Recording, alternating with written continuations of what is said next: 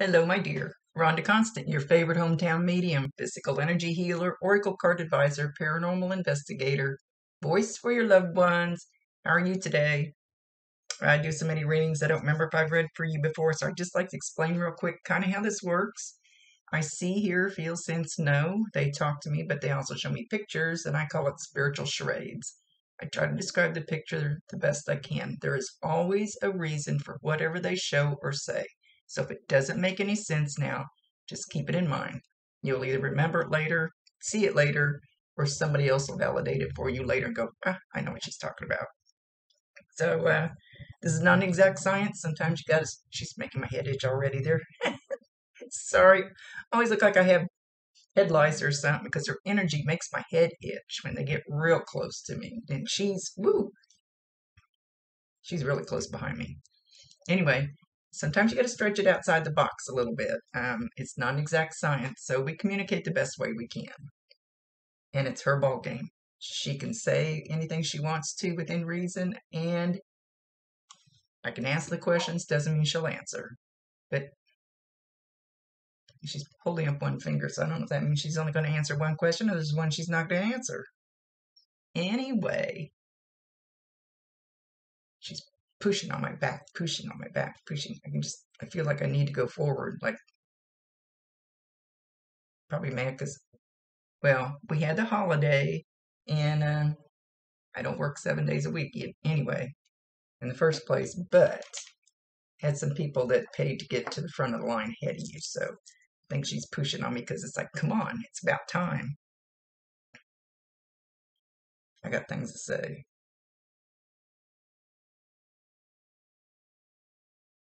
You're the apple of my eye.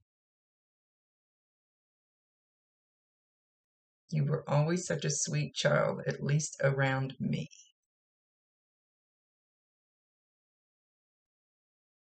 She's grabbing her hair. She says, when you were little, it was like, I wanted to pull my hair out sometimes.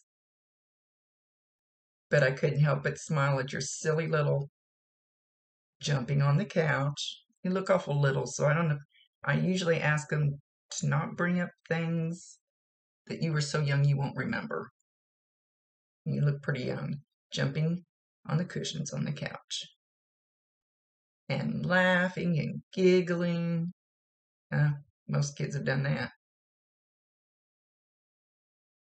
And even again, she grabs her hair and she says, even though I wanted to pull my hair out because you were so full of energy, I couldn't help but just stand there and smile and giggle because you were so cute. And I can always buy a new couch.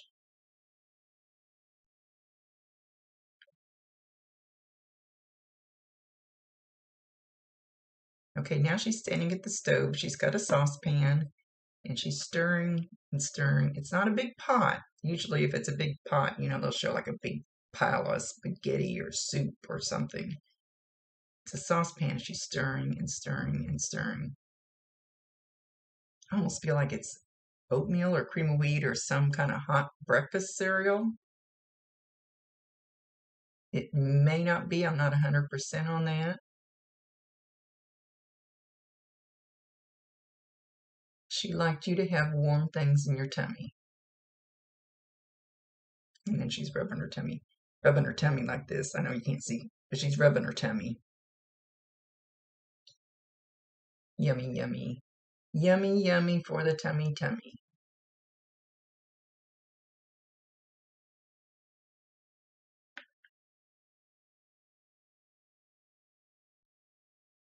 She shows you with a question mark above your head right now. Like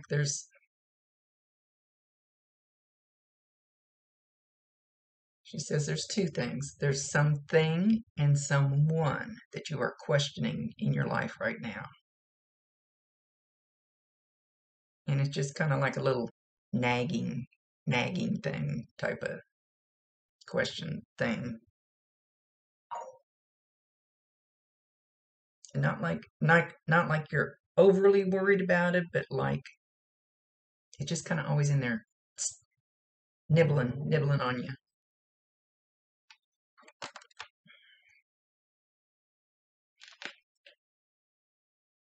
She says, don't worry about it. They'll both be fine.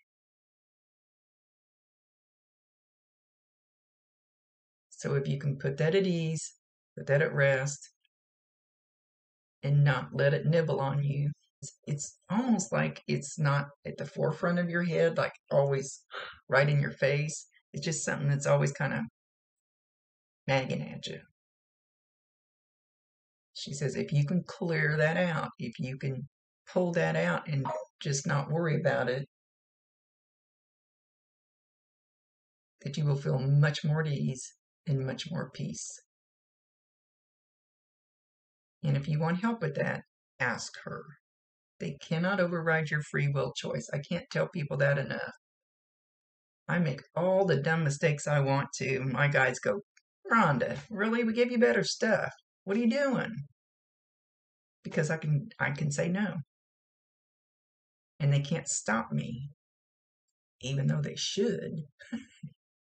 But you need to ask, and then you need and give her permission to help you, and then you need to allow what might come forward. And I always use like a job as an example. It may have nothing to do, job may not have anything to do with you. Let's say you need help finding a new job, and you ask them, bring me somebody who can help. And all of a sudden you get a phone call, or you run into somebody in the grocery store that you maybe hadn't seen in forever, and they go, hey, I've got this great job opening at where I'm working. And, would you like to come join me, and I'll put a word in for you? It seriously works like that. But then you have to allow that opportunity.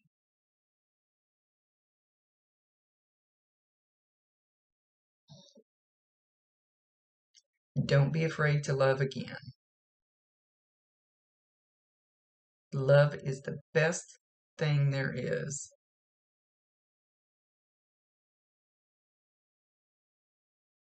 Don't shield your heart so much.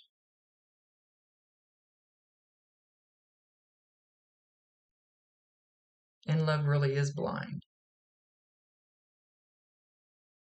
Because it doesn't matter what color, what sex. She says, you probably never thought I'd say that. Whether they're big, whether they're little, whether they're ugly, whether they're cute. True love is blind. And she wants you to really take that in your heart and hold on to those thoughts. She's being very loving, very sweet when she says all that.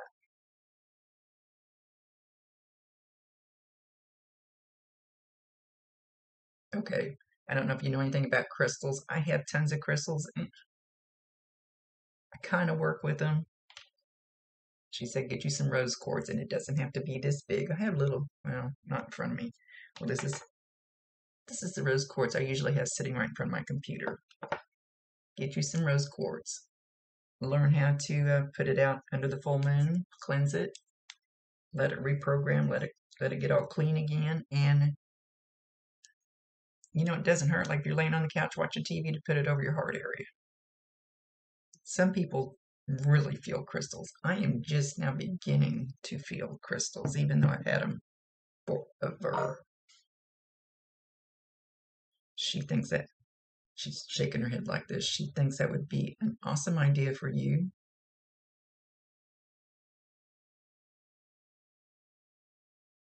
She's showing you've had an awful lot of people. Now, she says not an awful lot. She's changing it. Some people that have kind of stomped your heart into the ground. Oh, she says you're kind of like me. I think I kicked that ass. I think I overcame that. I think I won, no matter what they've done to me, no matter how much they've stomped on my heart. And yet, just here within the last few years, I found out that all I'd done was squish it down, tried to hide it. I didn't get rid of it. Had things coming up from when I was 5 years old, which is a very traumatic time in my life. Had to work through them, had to cleanse them, had to meet them head on. Hopefully they're gone. But she's saying you have something similar.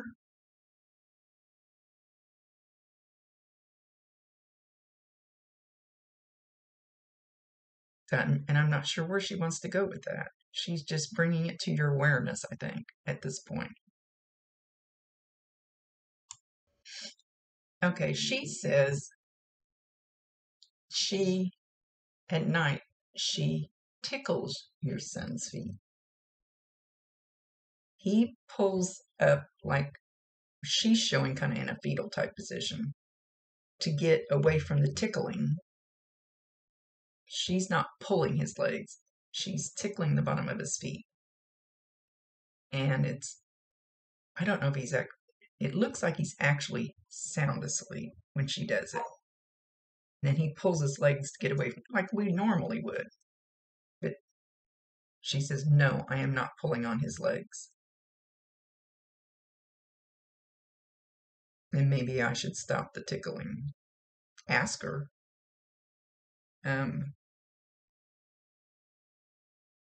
If it's bothering your son, just literally tell her. Tell her out loud. Tell her in your head. You can talk telepathically. I've talked to a real life person telepathically.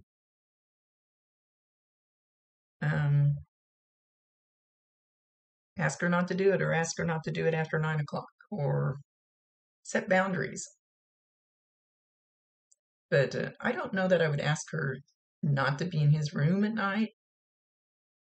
You can set that boundary, but I don't know that I would ask her not to be in the room at night, because she would be a great one to bring nothing but love energy when he's nice and peaceful and asleep.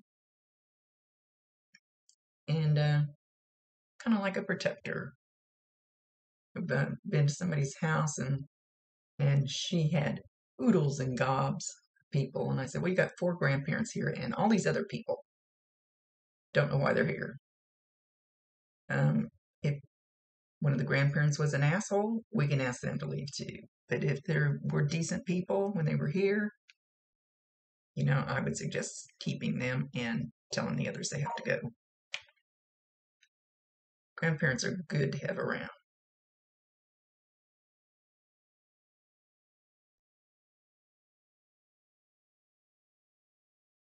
Okay. She does know that you were there before she passed. She's talking about the smell of some kind of lotion, like hand lotion type lotion. Somebody putting lotion on her, somebody putting lotion on themselves, the smell of some kind of nice smelling lotion. Could have been somebody was putting lotion on her feet, or her arms were dry or something, that type of lotion. She's trying to validate that she knew you were there. And even if somebody's in a coma or non-responsive or whatever, they can still hear you. Just like that, they can still hear you now. I promise you 1,000% she can hear you, she can see you. Talk to her all you want to. She loves you very much.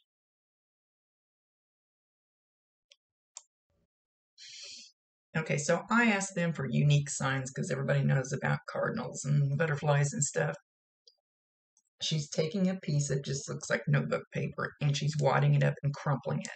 So imagine what that sounds like. And she's holding it pretty close to my ear. That's why I'm scratching my head. She's really close again.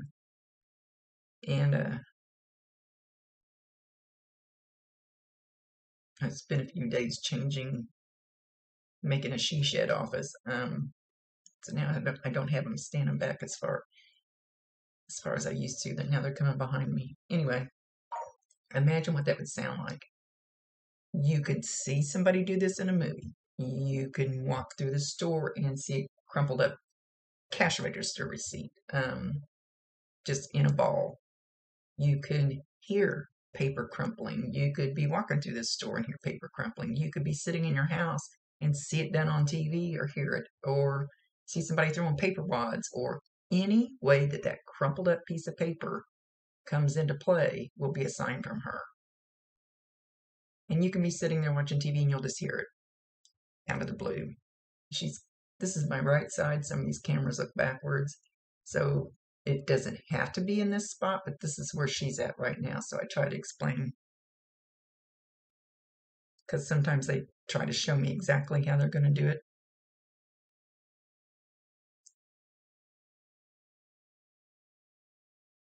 Again, she says you were the apple of her eye. I love you very much.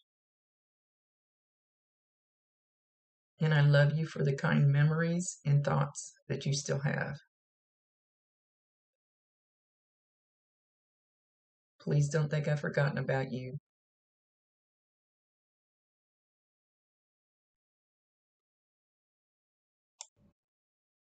She says, wouldn't it be wonderful if I could sing you a lullaby again? So listen for, you might even hear her humming. Or listen, okay, this could be the same thing. You could be walking through Walmart and hear it on the intercom, on their music they have going.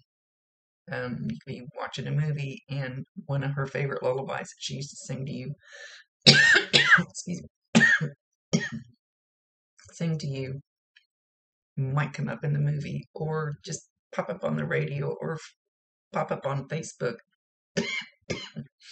Or you could go to YouTube and be looking for something and it might pop up. They love electronics. It's one of the easiest things for them. I hate to use the word manipulate, but it's easy for their energy. Did she have a cough before she left? I do have a cough all the time. Smoker's cough. And I always warn people around me, no, I don't have the virus. I just have smoker's cough. But all of a sudden, it's really bad. So I'm not sure if that's her doing it. Anyway. Okay. She's getting ready to leave, but she starts doing shoot, you can't see my legs. I